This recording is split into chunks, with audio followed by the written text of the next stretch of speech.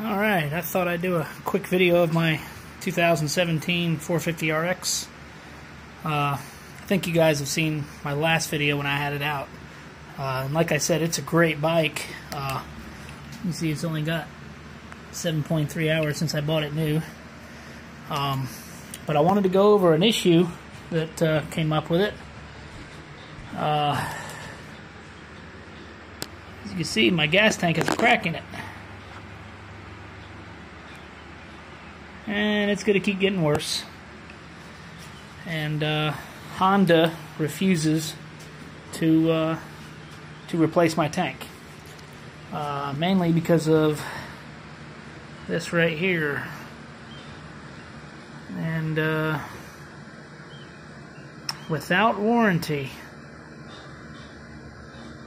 But what bothers me is that this problem with the tank has nothing to do with the abuse of the bike. This is something that just popped up, just cracked. I mean, you can see the bike has no time on it.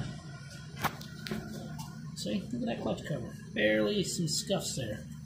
I don't ride the bike that much, but I do ride my Suzuki here also, which I got apart right now having the shotgun. But yeah, this is this is kind of a bummer. You know, when you go on the up to the parts desk, this plastic gas tank is $865. I'm considering aftermarket tanks. I really don't want one because it requires you to shave these shrouds down on the inside. And then I just prefer the sleek look of the tank. But yeah, Honda will not replace your gas tank.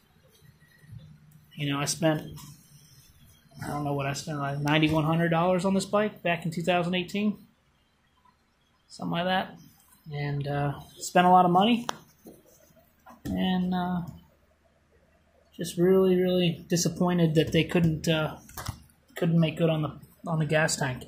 You know, if it was a part that wore out, like brakes or a clutch or something, you know, I'm a little bit more understanding of that.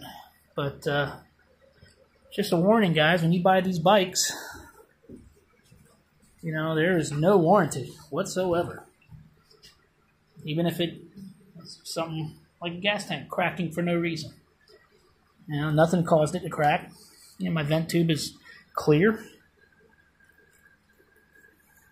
I don't leave a whole lot of gas in them when I park them anyways.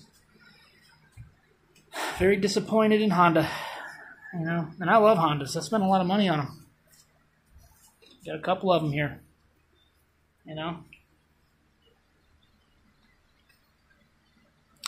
Anyways, thought I'd show y'all. Keep an eye on your gas tanks on your RX models.